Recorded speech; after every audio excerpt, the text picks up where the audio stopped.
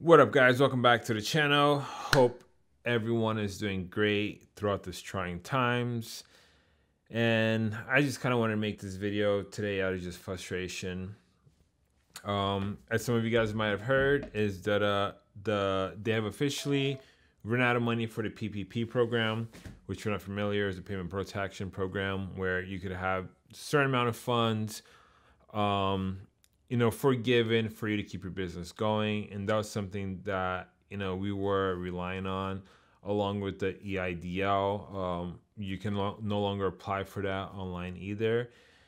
And it's just frustrating because, we went through all the right processes of filling these things out very quickly, getting all of our paperwork ready, hiring an attorney to help us get all the paperwork ready, to then hearing these things on television talking about that, that you just contact your bank and, they'll be able to help you. But something that they didn't talk about on television was that, there's a lot of, speculations with the banks in the sense of like, for a lot of the banks that did have these loans available, you'd have to have a business checking account with them before February 15th, 2020. So for us, that left us with one bank, and that's who we bank with. It was Capital One. And until today, I have not been able to talk to anyone there or heard back from my inquiries towards the PPP. We ended up also reaching out to TD Bank to do something with them, and never heard back from them. And this whole time of spending all the time putting that paperwork together, it was just frustrating to turn on the news today and see, that they're out of money. And I guess the thing that's more frustrating for me is knowing other local businesses here that are doing fairly well right now, pretty much no difference to their business with the impact of what's happening, getting approved for these loans. And, the frustration of like, I've heard so many people that applied for these loans and applied for the help when they didn't need help, but applied because of the concept that it was free money. And, for someone that's trying to grow their business and having, almost $25,000 of projects being pulled away from you or being put on hold, and having credit card payments that are due, and having to dig into your own personal financing to be able to cover those costs is really frustrating. The whole process of, being an entrepreneur, signing up for, the payroll, the unemployment stuff for the first week and a half, I couldn't fill out those things because I was scared of the wording they used in there because I was self-employed, and, having any guidance on, how to fill out those things. It's really frustrating when, you're not seeing that money come in, and you hear about all these different people that are just in great situations and they're already getting this money. The same thing for the stimulus check, logging on, doing all the stuff and not getting my stimulus check, and seeing all these other people, and I call them in great conditions. I mean, you can't really tell what conditions people are in, but man, that's frustrating. So, there's really nothing much that I can do about that other than just keep doing what I'm doing with my business. But I feel like a lot of you guys might be in the same situation as me. So I just want to tell you guys about what I've been doing to prepare myself for this. First of all, I am holding on to all of my cash. All of my cash, I'm holding on to it as long as I can. I'm making every purchase possible that I can on credit cards.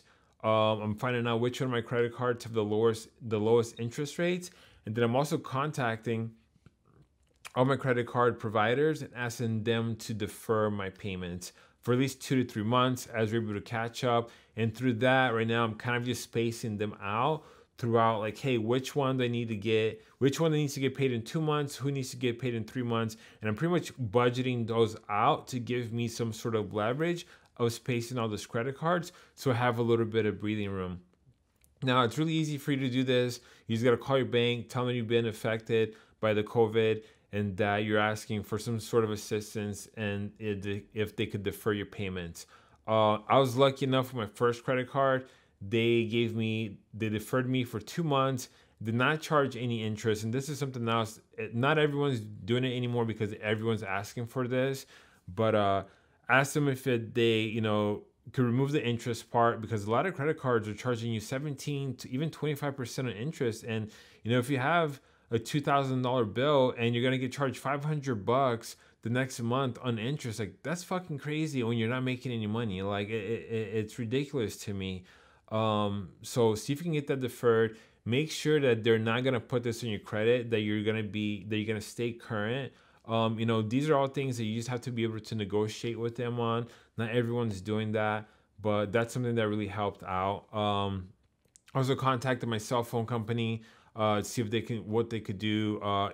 Pretty much I'm trying to free up as much cash as possible. So I contacted the cell phone company. I contacted my car payment. They pushed my payments back all the way to September, which is awesome. Paying very little interest on that. So I'm okay with that.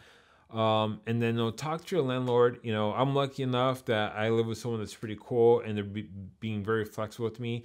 And not everyone's in that situation. So I know these are trying times for a lot of people.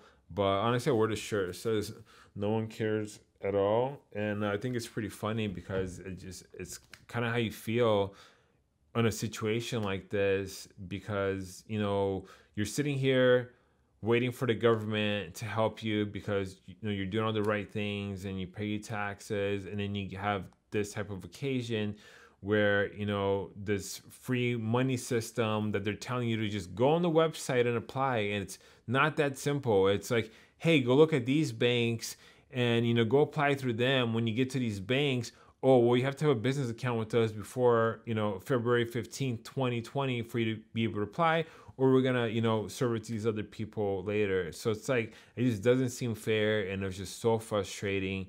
And honestly, I just needed, to vent because it's tough. It's really tough. But I know a lot of you guys are probably going through the same thing. So the only thing I could tell you now is like, hold on to your cash as long as you can. If you have credit cards, try to utilize them. I'm not saying get yourself into credit card debt. If you're smart with it, you know the things that you're able to do. Don't get yourself down a hole. But these are tough times, and you got to be smart about your money. And it's also hard being on the production side of things, where you are limited to the type of jobs that you can do and the kind of work that you can. Then you have people trying to take advantage of that and wanting you to do a lot of work for very little money because of the situation, and it kind of puts you against the wall. So stay positive, guys. Work on the things that you didn't have time to. I'm trying to make more YouTube content now just because of this. That's something that I'm passionate about. But, just stick to it. Let me know how you guys are dealing with this. I'd love to know if there's anything that I could possibly do to help. I'm not making money, so I can't give you any money. But if you want to talk, holla at me, man. I hope you guys have an awesome day. Peace.